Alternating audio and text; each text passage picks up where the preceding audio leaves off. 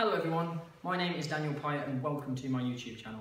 My goal is to help as many martial artists in their journey and study of Bujutsu, whether you are a complete beginner or an experienced practitioner. This week we're going to look at a video looking at applications of lower block, which in Japanese is commonly referred to under two common names, either Gedan Barai or Gedan Uke. Barai comes from the word harai, which means to sweep, or can also sometimes be translated loosely as parry, but sweep is probably more appropriate. And uke we usually translate to be in block, but of course is to receive. It doesn't really matter which one that you use. Gedan Barai or Gedan Uke is largely considered to be roughly the same technique, which is that you start from the shoulder and sweep the arm down to roughly about a fist away from the knee, right? And then you have Gedan Barai, which is a little bit higher. Some systems have these two as two distinct techniques. We do actually have a difference between Gedan Barai and Gedan Uke, but for the purpose of this, it's irrelevant. So we're going to look at how it can be used as an application for an arm lock, and have a look at some of the principles that make this work and what makes it successful. Because one of the comments that I hear most when I see people doing arm locks, particularly more so in karate as opposed to jiu-jitsu, because typically jiu-jitsu people have a slightly more sound understanding of the applications of joint locks, is that some people it just doesn't work on, some people are too strong, and the issue with the technique is that people don't recognise the fact that actually the technique enables the lock to come on, and that you shouldn't actually be using that much strength or effort, even on a much stronger opponent. So we'll look at how that works. So, I've got a mic. We'll start this from a wrist grab, first of all, because that's the way that I usually first teach it. So we usually look, first of all, at the wrist grab coming up, rotating and pulling back to get a stretch on the arm. Then the hand comes up. So with your Gedan Barai, you usually start here in the shoulder and then come down.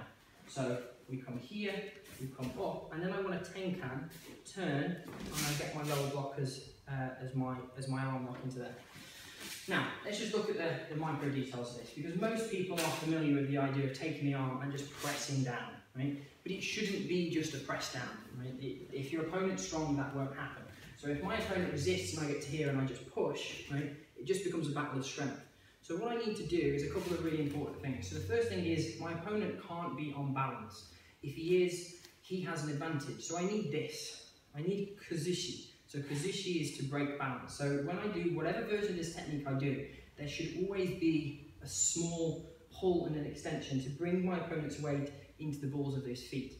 If I try to do any lock whilst my opponent is on balance, he can be strong and he can lock his body and become rigid. Whilst he's off balance, it's next to impossible for him to remain strong. Even if he remains rigid, his body will still topple. So the idea of kazushi is really important. So you need that really gentle pull. So whenever you get to a point where you have an opponent that's really strong and you're thinking, the arm lock just isn't working, I can't push him over, I can't do anything. First thing you must always remember is pull. Okay, start that movement. And you want to unify that with your hips. You shouldn't just be your hands pulling, your hips and your body should come as one. Now the next thing, from the other side, is we do as a punch this time. So when I'm here, if I want to just do as a break from here, this hand wants to rotate. So if we just come a little closer. So when we actually do the inset the arm, you don't want to do it on the point of the elbow. You want to make sure that the inside of your arm, as a loose reference, goes on the point of the elbow. So that when I rotate my arm, it is just past the elbow here that I'm attacking. Because in terms of leverage, that point is more effective to break the arm. I'm not saying that if you hit this point hard enough it won't work, but this point here will be more effective if you're trying to do it relaxed and you're trying to do it slowly. So when you do the pull, first of all you want your opponent here, so you want that sort of stretch. The next step is that this arm must cut and must saw. It needs to rotate. And the reason for this is because by rotating, when I'm applying force to my opponent's arm, the rotation is constantly changing the direction of the force, which means my opponent can't fix to resist it. So a really simple example, if Mike puts his arm out just nice and straight, right, and I push down and he resists, that's easy, right? If all of a sudden I come off and Mike resists, and then I go this way, he struggles. Same thing if Mike resists, and then Mike resists. You can't resist in two directions at the same time, your body just doesn't work that way. So by rotating, I'm changing the direction I'm placing the force. So if he's rigid and I'm just pressing in one place, he can resist that. If, however, I change my angle of attack, you see what happens to the head. Turn So the punch comes, so you see the head comes forward, and that's really important. So you need the pull and you need the rotation. So if we go back to the original basic version, so if I'm here, I have this pull with my hip. It's not just my hand, because my hand will let me down. It's my body, so it's the step that we have. So we come and we turn into the lower block. So I get to that point and we lock into place. One more time.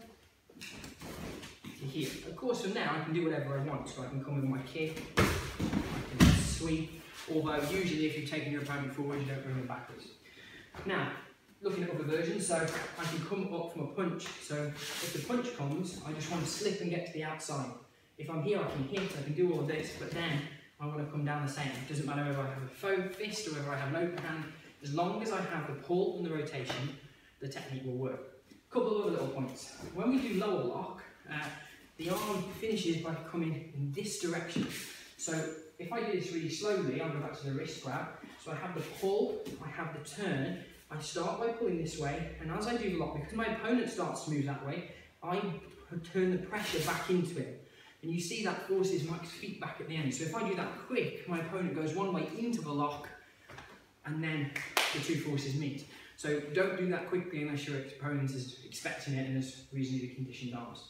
Now the other point is I've been doing all along, but it might not seem obvious, is that when you actually execute the lock, I don't want to stay here for a couple of reasons. If it goes wrong, he's going to smack me, right? And number two, by taking a 90-degree angle to the arm, I get better leverage, so I can bring this down.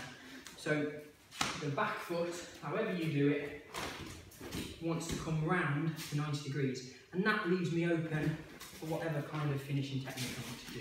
Right?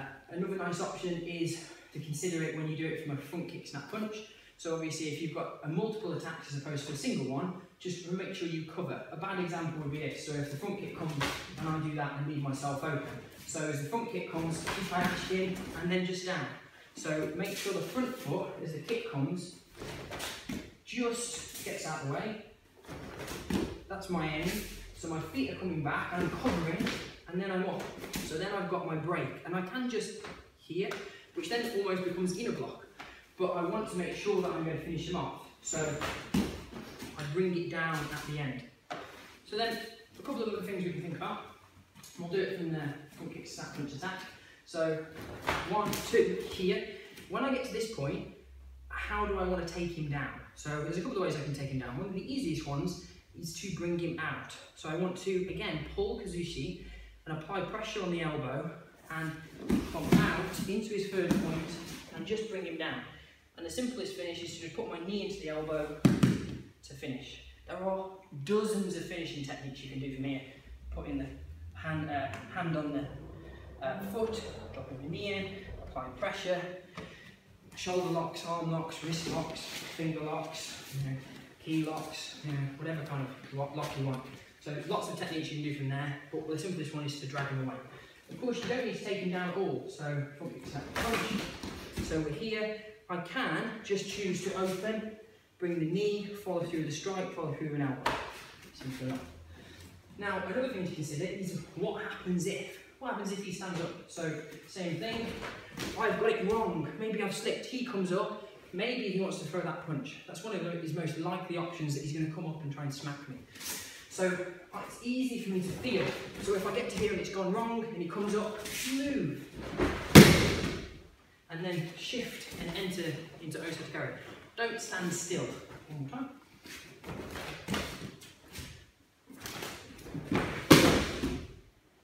So just shift as quick as you can. Other options. So one is that as he stands up, I can use that momentum against him. This way. So which I can use into Kokudaeshi. So as his kick comes, one, I bring him down. As he comes back up, turn back into Kokudaeshi. If he stands up, I can use his momentum. Even if he doesn't, it doesn't matter, because I can bring him down and then just rotate, don't move for a second, rotate back. So as his body's going that way, the wrist is going this way, so I get increased the likelihood of getting the break. But for training, we work together. So we take him down, he goes to stand up, I transition, turn, and then again I can finish however I want, however I do in my dojo normally. just a couple of points when you're doing the overall technique. So first of all, the footwork with the front kick, Kikai Ash, I want to think of my feet cutting. So as the front kick comes in, that's sort of my ultimate goal. But I cover at the same time. I don't drop my head, because I've already said the punch is available. So I'm here, and I'm covering the centre line, and then coming in. Just one more time, faster. So I'm there. I've also got the ankle at the end. So this is my backup. Maybe it goes wrong here. So then I need the ankle. The other option is that I can go forward and just come round. So because I've got that trap, I have backups. Another final point, when I come to here, so I've got the actual arm lock and hopefully I've broke it. When you practice the technique where he tries to stand back up again, what you want to try and do is to create smoothness. So try with whatever technique you do, as he starts, do it slowly first. As he comes up, start to make sure that your technique blends with his rise. What you want to avoid is that he stands up and then you've got like a jerky movement afterwards. Because if you do that, he will have too much time and he's going to hit me. So what he wants to do is to stand straight up and hit me. So I need to move straight away into my next technique, whether it's wrist lock or whether, one final time, it is the Oso Tagara. So if I come here and it stands, enter, easy. Once you've got the Kazushi, you don't need the foot sweep. So I can do it as a Liminage. So your options are endless, and that's really what I'd love you guys to sort of have a go at playing with. What are the options? But just think about, with the lower block, the details that make it work, which is the Kazushi, to break his balance just a little bit by leading him forward and making sure that you have the rotation, the saw of the arm. One other little point, a small point to mention, which is that if your opponent's strong and their hand is in front of their elbow, if you imagine there's a plane here and this is there, you may struggle to do the version where you tenkan, where you come round, because if my opponent's very rigid here, I won't get this back far enough to affect this lock, which if that happens, don't fight it, roll it. So instead what I'm going to do is bring the elbow forward, so that the hand is now behind the elbow, and then the technique will work in exactly the same way. So, hopefully that video was useful and helpful to you. We do videos every Friday, so if you liked this video and enjoyed it, then don't forget to subscribe, which you can do by clicking the button in the bottom right hand corner, and you can check out more of our videos that we've done by clicking the 2 links here. So hopefully see you in the comments below, guys, and see you next week.